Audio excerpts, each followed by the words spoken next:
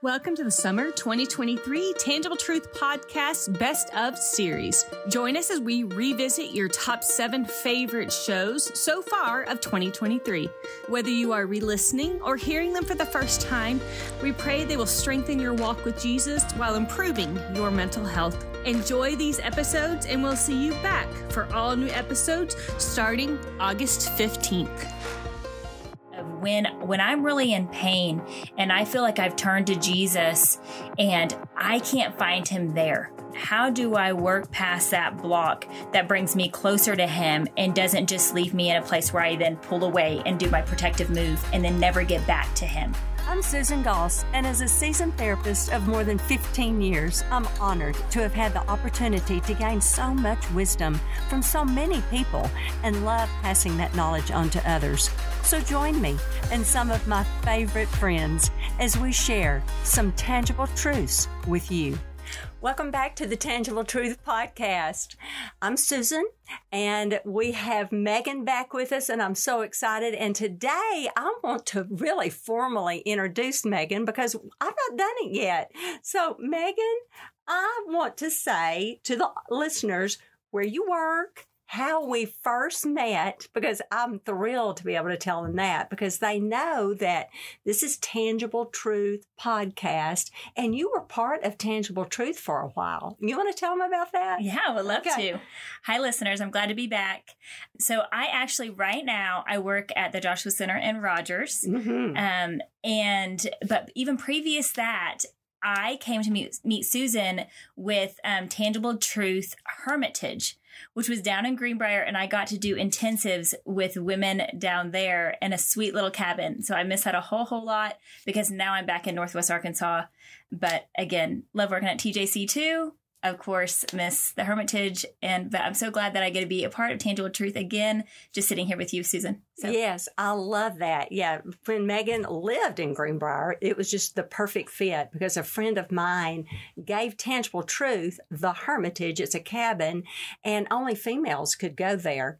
And so Megan was our counselor, and they would go down for the weekend or during the week for an extended stay. It was wonderful, and we just loved having you part of the Tangible Truth, Megan. And I also love it that you're at the Joshua Center. And I don't know if all the listeners know that I'm a founder of the Joshua Center. Yes, you are. And so God has just blessed the Joshua Center, and I love the Joshua Center so much. And then Brad Franklin is a member of our board of Tangible Truth and offered us a space here for Tangible Truth here at Fresh Roots. And now Tangible Truth doesn't just see women like we did at the Hermitage, but we can see women, men, couples, and families. So you see how God works. Yes. It is amazing. I love Jesus. I love that I was here from the beginning to watch that happen. I do too. Yeah. I just love it. So I'm so glad that you're a part of the podcast now. And we're back together again. We are. We're back together again. And how God works. So today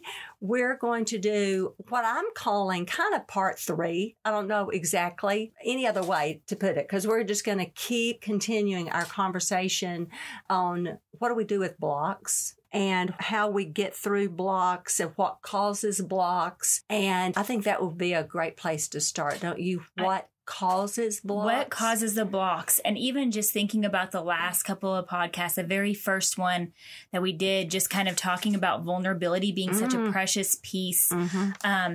And so that's really what we're trying to get to, right? Is how do I show up most authentically me? And if you go back, listeners, and listen to the other podcast, 1 and 2. Please do, if you've not listened to it. Yes. And then you'll know why we're doing this podcast.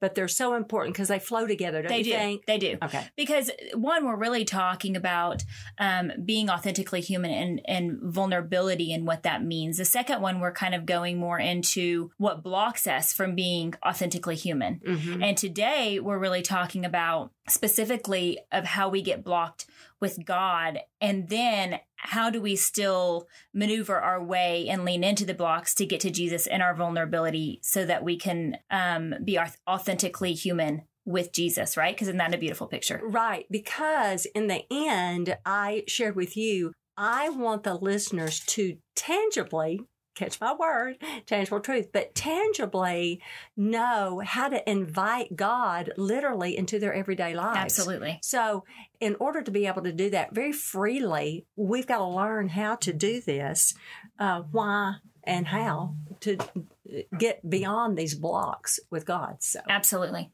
Absolutely. So just jumping right in, Susan, I know one of the things that we've kind of talked about of why there are blocks with Jesus, right? Mm-hmm. And so just even thinking about the last couple of podcasts and what we kind of brought forward there with people, it really doesn't look much different with Jesus as it does with just humans in general. However, we kind of discussed a couple of things that maybe we see just a tad bit different. So I'm just going to kind of go back and highlight mm-hmm. the points that we've made that are very similar maybe mm-hmm. To the last couple of podcasts of how blocks show up just in relationship. And we're going to kind of, listeners, just hang with us. We're going to kind of sum it down to, hey, this is what a block looks like with Jesus specifically, as far as what we are seeing most in our office. So a block with Jesus can just look like, a lot of times it's church hurt, but inside of that, it's people hurt, right? If whenever people have wounded us and hurt us, then all of a sudden, again, it breaks that trust and our protective moves come up, which we've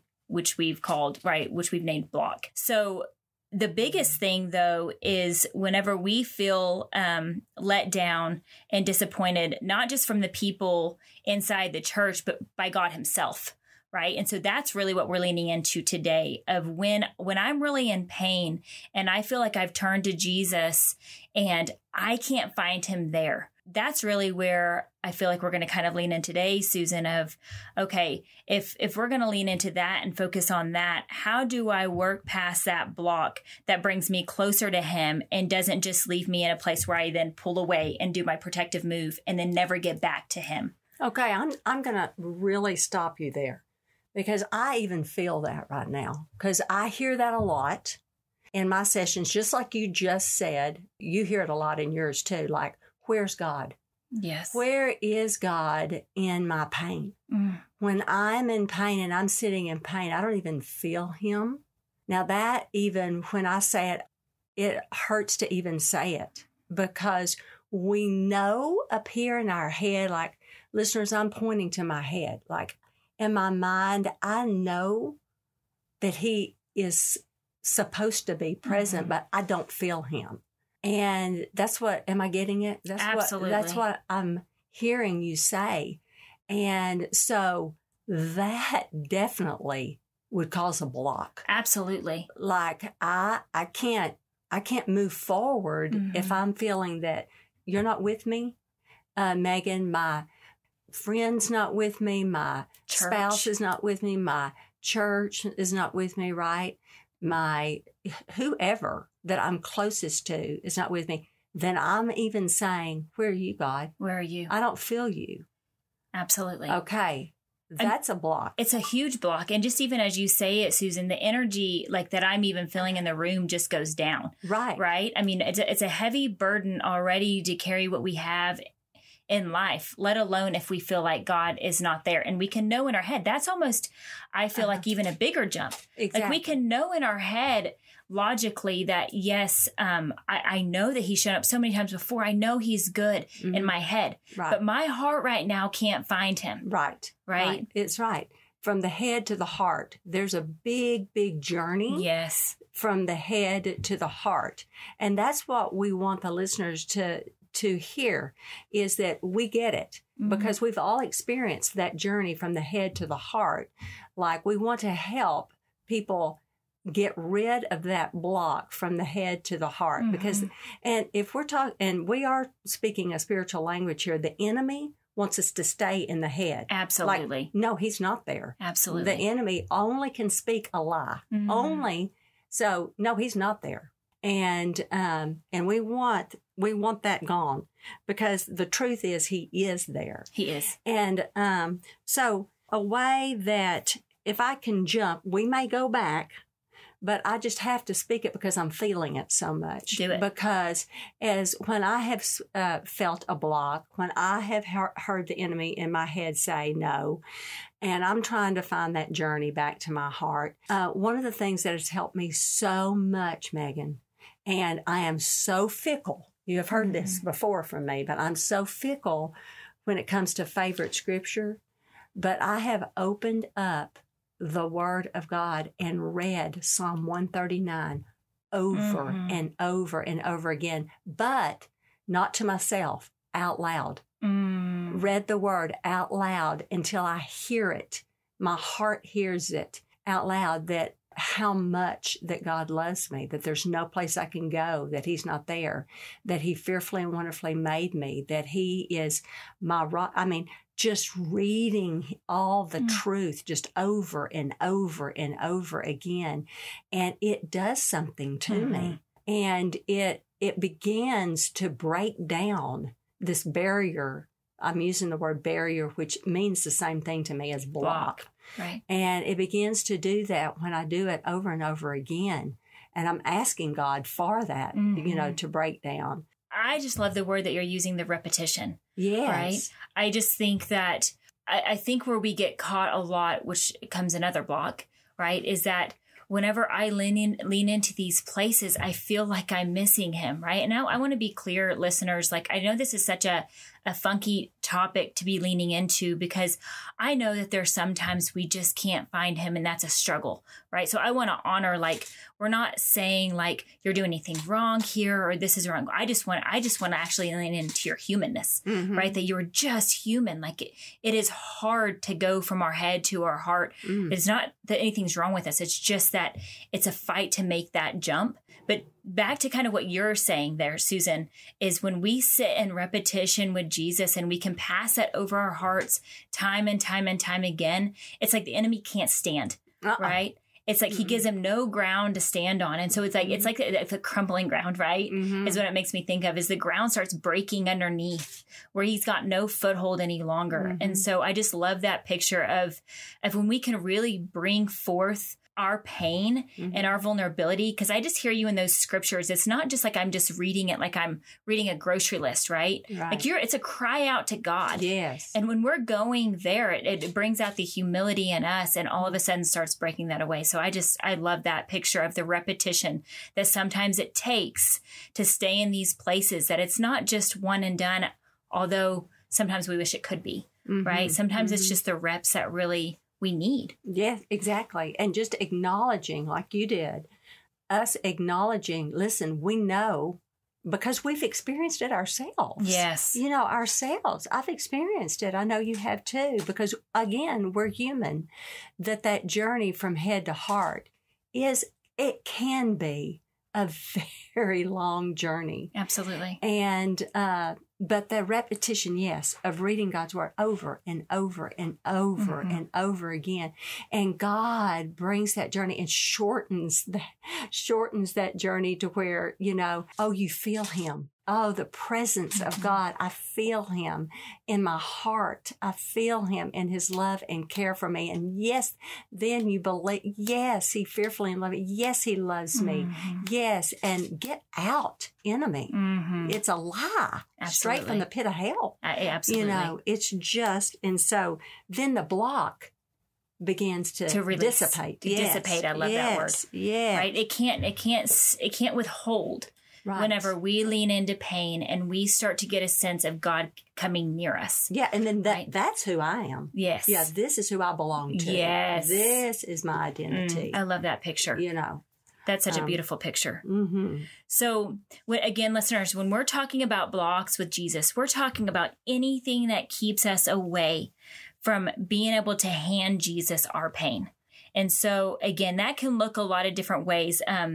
Whenever we talk about blocks, we make moves in order to protect our heart and not lean into the pain or the vulnerability there, right? So it can be a lot of different things. It's like I distance myself, I'm busy, I turn in Netflix. I mean, there's all kinds of moves that we really make in order to try and stay out of vulnerability. And that's what we're talking about whenever we talk about the block with Jesus, is it's when we can't move toward Him with our heart. And so I just love that picture that, Susan, you're giving that says, when I can stay in reps with Him, that all of a sudden something changes my heart. I start passing from my head to my heart. So I love that tangible way to do that. And, you mentioned body. Man, where do you feel it? In my chest right now. I feel it from my chest, in my torso area, from the chest to my torso, and it tingles. That's where, I don't know where but listeners, everyone always feels it in your body somewhere. And, I was older when I learned to feel in my body, like that book that's titled The Body Keeps the Score. Yes. Oh my gosh, every therapist should have it. But it is so true that you feel a block in your body. You feel trauma, of course. That's what the book is about. But you do feel it in your body. And I was, again, older when I learned to feel when I'm triggered, when someone offends me, when I feel that offense or whatever block in my body. So I learned it is in my torso, chest area, it tingles. Many of my clients, when we learn where they feel it in the body, I've heard everything. Absolutely. Back of their hands, back of their neck, backache, all the things. But it's important to learn that. I think it's vital, actually. I do too. Because the more that we can really get a sense of not only our emotions inside and our experience inside, but also what our body is doing. Like, gosh, we can pick up on these blocks so much quicker, right? And if we can pick up on these blocks so much quicker, then all of a sudden we can also lean into them and heal and repair with Jesus or with people so much quicker as well. So I think you're right on, Susan. Just it's so vital for us to begin to really understand what our body is doing whenever a block hits, right? So if I can begin, listeners, to really understand that when a block hits with me and Jesus, usually I feel it in my chest. So I'll just give a quick example. I'm driving here to do this podcast, and I literally have been running from one thing to the other all day long. I have not been able to slow down, right? And I'm driving here, and I'm like, oh, my chest is so tight right now. Wait a second. I've been so busy, so distracted. I'm in my head, right? I'm thinking about other things, right? So all of a sudden, can I catch that? Can I lean into it and honor it and honor the good reasons it's there, that I've had to pick up and go on all day long, jumping from one thing to the other. And yet now is the time to transition and really just kind of sit and be, right? And in order to make that jump, my key for me is to be able to notice it inside my body and say, yes, my chest is tight. What's it want me to know? I'm about to transition into something pretty darn important here. All right. And to this podcast that really matters. And so now all of a sudden I can start inviting Jesus into that place. Whenever I feel it in my chest, how do I then lean to Jesus and say, hey, Jesus, what I feel in my body right now is a tightness. It's saying, hey, I'm a little nervous here. I'm jumping a lot.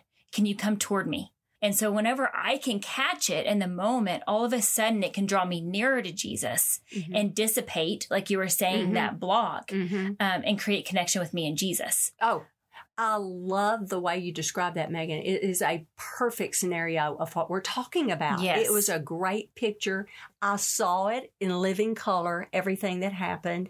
I love the way that happened.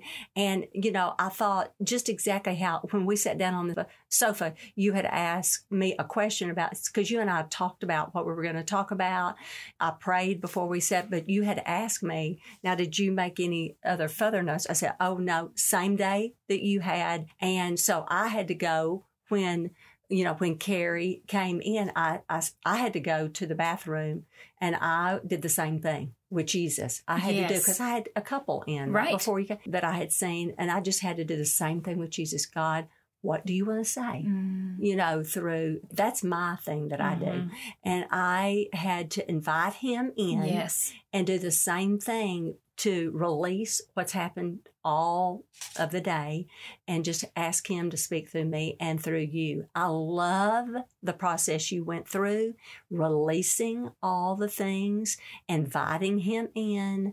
I did the same thing and inviting him in. It's a beautiful picture of releasing, making sure there are no more blocks, because this is vitally important, and we want him to be the one speaking. Our lips are moving during this podcast, but we want him to be the one speaking. So in order for us to be free, for him to do that, No blocks. No blocks. Exactly.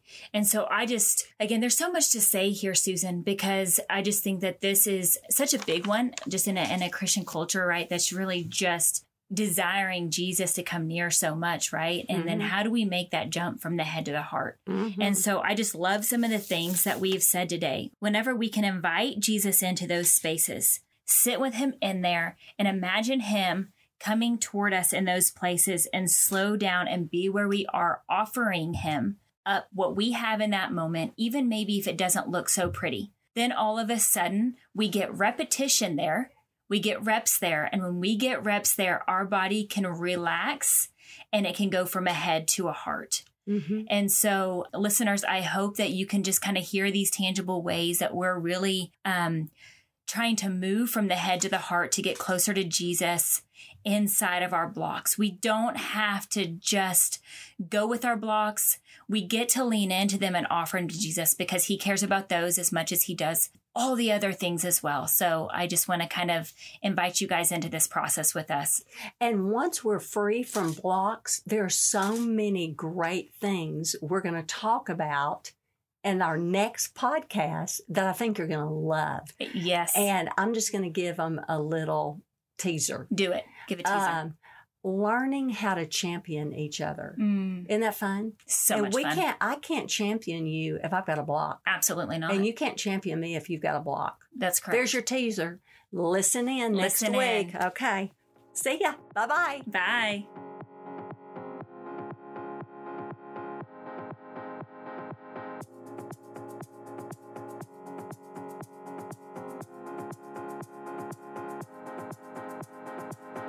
Thanks for listening to the Tangible Truth Podcast, part of the KLRC Podcast Network.